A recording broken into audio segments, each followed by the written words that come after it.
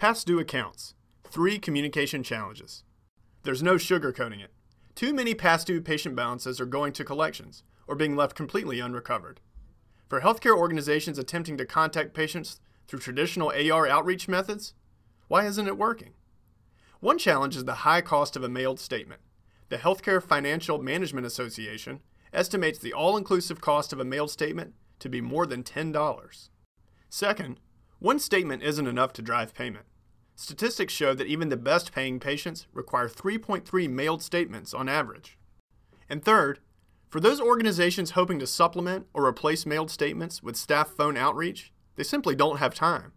But there is a solution, as better performing organizations have begun to automate this phone outreach to reduce mailing costs and drive much higher payment volume.